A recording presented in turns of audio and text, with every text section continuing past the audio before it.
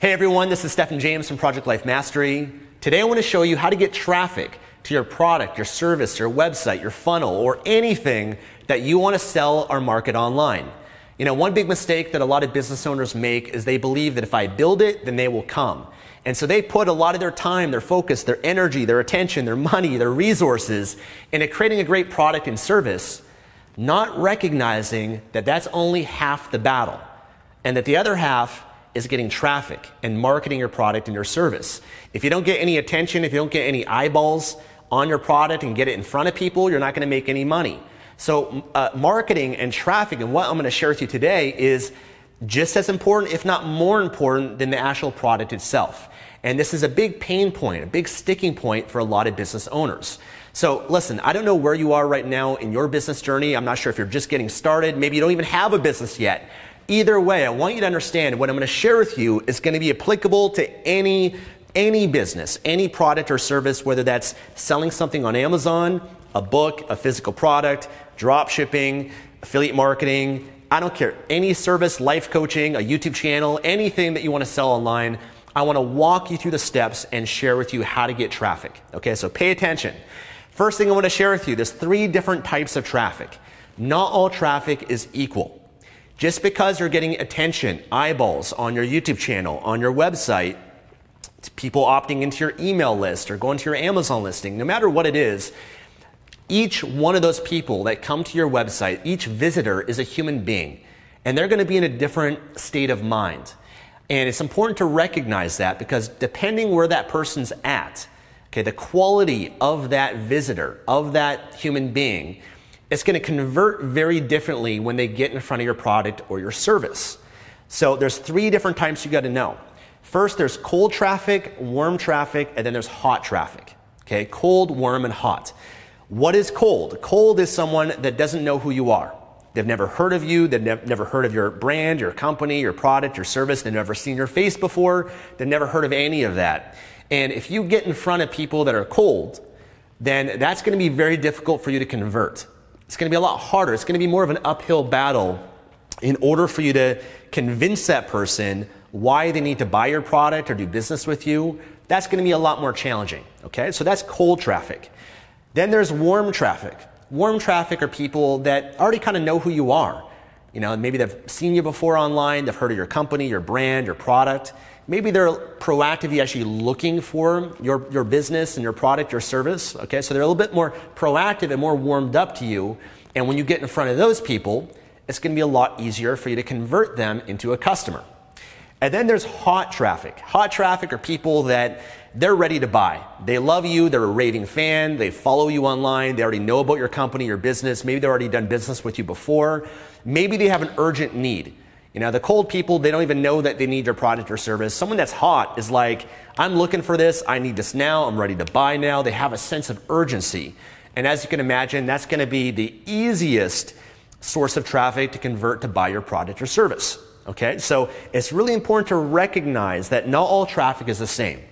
And ideally, you want to warm people up and get them to this point when things are hot, because when you do that, it makes your job so much easier. You don't even have to really market that much. There's some products that just kind of sell itself, or some brands and companies that they don't need to spend as much money, they don't need to do as much as others, because they don't need to do as much to warm them up to convert them into buyers of your product. Okay?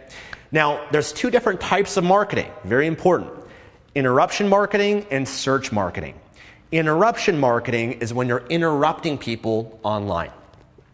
How does that happen? Well, if you watch this video right now, maybe you're a follower of my content, or you're searching on YouTube how to get traffic. And then most likely before you watch this video on YouTube, there was an advertisement that showed up that interrupted you. And on that advertisement was probably a business or a person that was sharing with you their product, their company, trying to interrupt you to get your attention, to kind of persuade you to not watch my video, to instead go down their funnel to maybe eventually check out their product, their service, or their website. That's interruption marketing.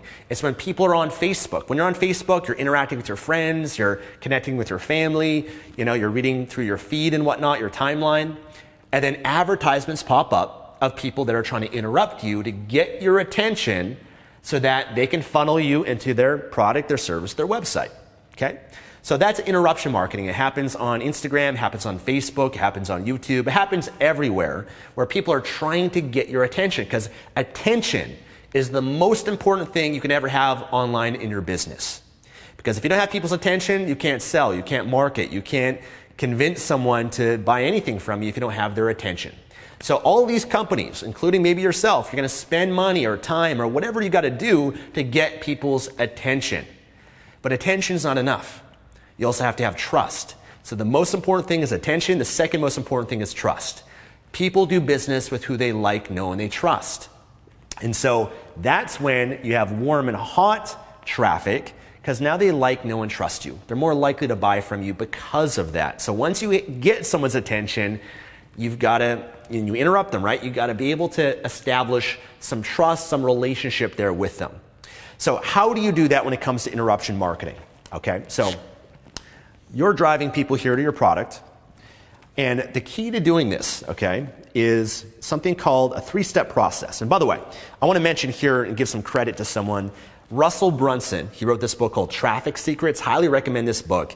I've been doing internet marketing for over 10 years, and I'm still a student. I learn as much as I can, and I'm getting great nuggets here. So if I've been doing this for a long time and I'm getting value from it, then I want to recommend this to you, and I'll link the book below for you because he's giving it away for free right now too. So 3 things: hook, story, offer. Okay? Hook, story, offer. So you got to hook people. You've got to say something or write something in your advertisement, in your marketing, whatever it is, to try to hook you. That's why before you watch this YouTube video, whether or not you actually clicked on that ad or checked it out or waited beyond 5 seconds to see what the person had to say, if they successfully did that, then they hooked you. And the key to hooking someone is to really enter into their world and know what they're thinking, they're feeling, where they're at, what their goal, what their desire is, and just to offer, to say something that just grab their attention more. Maybe it's saying, hey, are you struggling with this right now in your life? And you're like, hey, you know what, I am. And so it hooks you. It gets your attention for a second or two longer. And when they've got your attention like that, then they can share with you a story. And the story connects with you. The story builds and establishes some trust or some authority in some way. And you connect and you relate to that story because they say, hey, are you struggling with this right now in your life? And you're like, yes, I am. And they say, well, I used to struggle with this too. But guess what? I don't struggle with it anymore. This is where I was. I went through this journey. This is where I am today. I'm on the other side of it. And by the way, now they make an offer. I can now share with you and help you to solve this problem. And here's something I want to send you for free. Or here's my product. Here's my service. Here's my website, right? They're offering the solution. That's really the key, by the way, to successful advertising. Successful Facebook ads. Okay, let's go through a few options here. So you could pay Facebook, get traffic through them. And with Facebook, it gives you the ability to target people based on their interests, their age, their demographic, their country, their gender. I mean, Facebook has over, I think, 52,000 points of interest of people on their platform. So that allows you as an advertiser to target laser focused on who your ideal customer is and then make a hook, story, offer, and then funnel them into that. Okay, so Facebook ads is a way that you could interrupt people. Could also be YouTube ads. Could be Instagram. Could be even Google. It really could be anywhere. I mean, even on Amazon, if you have a product on Amazon, Amazon has their advertising platform and you can interrupt people. By the way, even right now, this video, maybe for example, you're just kind of browsing through YouTube and this video popped up on your feed, or someone else's video, and you weren't really looking for it, but it interrupted you and it got your attention. You're like, hey, I need to figure out how to get traffic. That's a problem, a challenge that I might be having right now in my life, in my business, and you clicked on it. So depending on how many views this video gets, or if you're watching this, I successfully interrupted you in some way. And not unless you're actually proactively looking for it. Okay, that's interruption. Now, let's go to search marketing. Search marketing is someone that is actually proactively looking for you. They're looking for your product, your service, your website, your company, your brand. They're looking for answers. They're looking for solutions. Okay, and by the way, people that are doing that, they're more warm and hot by nature because they've raised their hand. They've raised their hand and they're looking. So they're going to convert a lot better than those that don't even know that they need your product and service. That's more cold because then you have to interrupt people. And by the way, it could be, you can still do Facebook ads and all of that to warm and hot audience, okay, but that's called retargeting. Retargeting is when people already know about your product or service. Maybe they came to your website. You can retarget them and have advertisements on Facebook or YouTube or Instagram or Google. Follow them around. I'm sure you've been, a victim of retargeting before, because once you go to their website, they put a pixel on your computer, and now they can have advertisements follow you on the internet and kind of bring you back to the product, the website, and the service. So don't just think that these strategies are just for, cold, but you can also interrupt people and, retarget people in those ways too. Okay, so search marketing, people are looking for you, okay? Now, where do people go to find products, services, solutions? They go to a search engine. Well, what are some of the options out there? Well, we got Google, the biggest search engine. YouTube, also owned by Google. We've got all the different other search engines out there, but I want you to even think about places like Facebook, Amazon. Anywhere there's a search bar, anywhere that there's a bar that someone can go to and they can actually type in a keyword. Okay, they can type in a phrase. They can type in their question. They can type in how to blank or whatever product or whatever industry, whatever it might be, okay? And that's the other way that you can get in front of people, is learning how to leverage those platforms as well, okay? So I want you to think about marketing and getting traffic in those two different types of ways. And they're both incredibly effective. They're both incredibly effective, but how do you determine where to start? How do you actually determine what to do? How to get started? There's so many options and opportunities and ways that I can reach people, and often for a lot of beginners, it's very overwhelming and it's very challenging to get started with it. So here's how you get started, and this is something I learned from Russell in his book, Traffic Secrets. He has a process that I highly recommend you do. It's called your Dream 100. Okay, your Dream 100. And what this process is you got to take a step back from this, and you got to get clear on who your ideal customer is. Who is your dream customer? Who are the people that would buy your product or service? Who are the people that would follow your YouTube channel or your blog or your Instagram account or your Facebook profile? Who are the people that are looking for you and would be incredible subscribers, customers of your product or service? Okay, you got to take a step back and really determine that first. And so part of his process is he helps you create what is called a customer avatar. Okay, an avatar is like you give that person a name, an age, a gender, what are their interests, and it's kind of just like, it's really just a kind of a model, I guess, an avatar of who that ideal customer is. Not that you're not, obviously going to attract people that are a little bit different and whatnot, but that's the core person that you're trying to reach and market to. Once you understand that, then the strategy and the how-to becomes that much easier. So part of this process, what he recommends you do, and I did this because I'm reading his book, he says, okay, you first got to ask yourself these questions. What websites does this person go to? Okay, your ideal customer, what websites do they already go to? And that's pretty tough to actually figure it out, isn't it? But I started thinking about it and I made a list. What YouTube accounts do they watch? What channels on YouTube do they watch consistently? Okay, interesting. What blogs do they visit? What podcasts would they listen to? What influencers on Facebook or Instagram would they follow? Okay. What keywords would they actually search for and type in Google? And you make a list of that and you brainstorm, okay, they would search for this or they would search for that. And oftentimes in your business, what makes it a little bit easier is, I know for me, it was a little bit easier because I am or was my ideal customer. Because everything that I do online, I'm trying to help people and share with people things that benefited me. And so I can take a step back and remember, I remember for me, for example, the websites I went to when I was trying to figure out how to make money online and build a business. I remember what people that I followed and what keywords I searched for in Google. I typed in Google and YouTube, how to make money online, how to make passive income, how to sell on Amazon, right? I'd search for these things, and that allowed me to determine, hey, you know what? Okay, I was once a customer, so what were the things that I would search for? But when you get clear on that, my friends, when you get very crystal clear and going in depth and you don't stay at the surface as many marketers do, you go deep and you spend some time doing this, now you're very clear on who you're trying to reach and who you're trying to communicate with. And then the strategy becomes that much easier. And then the next step is what you do is you then spend time following your competition, these other blogs and podcasts, and you get on the email list that they have. And you're going to learn so much from them, your competition, more than you ever will from me or anyone else. Because they're in your industry. They've paved the way for you. They're already successful. They're already selling the product, the service. They have their website, and things are more transparent today than ever before. You can go to their blog and say, hey, do they have a blog? If you look at your top competitors, are they blogging? Maybe you notice of your top 10 competitors, 5 of them have a blog. Okay, what kind of traffic, what kind of articles are they publishing? What kind of content are they putting out there? How much engagement is it getting on their blog? Okay, if they're doing it consistently, it must be working for them. So that might be a strategy for you on how you can market your product.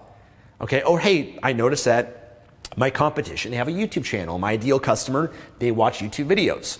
Okay, if that's the case, then you gotta maybe create a YouTube channel and you can learn from them and get ideas and see what they're doing successfully. Okay? Or, hey, you know what? They're really good at Amazon. They're running Amazon ads, my competition, and that's what they're doing successfully. Okay, I got to really dive deep on Amazon ads and master that. Or, hey, you know what? I noticed they're running Facebook ads, and this is their funnel and their process. And if they're spending money to run ads week after week, month after month on Facebook, they're doing it because they're making money. So it's obviously profitable for them. If it wasn't, they would stop doing it. And so that gives you an indicator that you should also maybe do Facebook ads. So you learn more from modeling your competition. Sam Walton, one of the greatest entrepreneurs in history, he founded Walmart. He wrote a book called Made in America, a great book. He said, I spend more time in my competition stores than my own. Because I want to know, what did my competition know? What are they doing that I don't know? And I can learn from them if I humble myself and understand they're doing things that are working for them that I can model and I can apply to my business. So that's how you identify how to get started. You model success that's already paved the way. You don't guess. You don't ask someone like me, because then I mean, if you ask me, I would just do this. I'd say, okay, let's sit down, find your competition, who's your dream customer, where are they already going, and then how can we get in front of them through Google or YouTube or Facebook or Amazon or any of these platforms that are available for us. And then the next step, you pick one and you go deep, you master it, you learn as much as you can, you focus on it. You don't try to do everything at once, because then you're going to get overwhelmed and you're not going to complete things.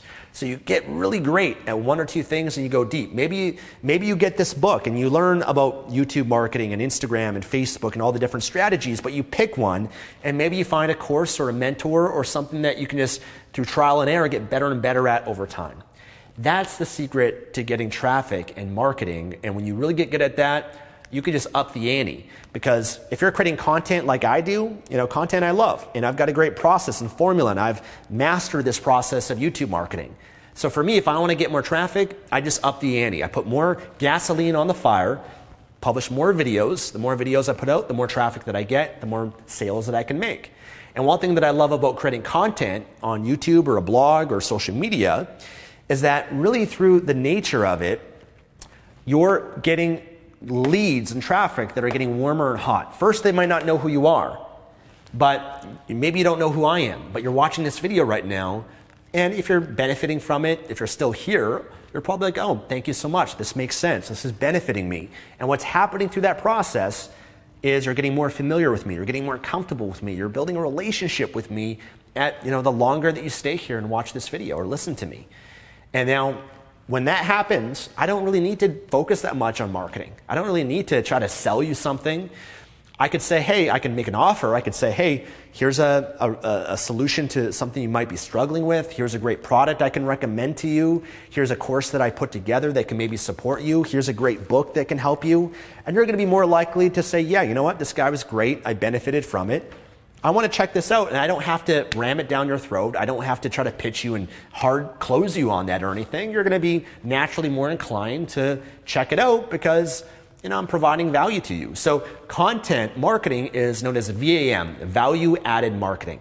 VAM, value added marketing. And when you're adding value to people in that way, consistently you build relationship, goodwill, the marketing takes care of itself. I'm not that great, to be honest with you, at knowing exactly how to convert someone perfectly. I don't have a script like a lot of marketers do, where they kind of map out word for word of a script that gets the best conversions possible. That's not me. I'm not the person that analyzes things to that level. Instead, what I've found is that if I just serve people and care about them and add value to them, it's not just all about me and trying to make money and trying to sell myself or my product, but I just try to give, then once in a while people reciprocate and they're going to want to check out the product and service, and I don't have to have the perfect copywriting or marketing or conversion rates or anything like that. It's going to convert because it's warm and hot, right? And not cold. Does that make sense?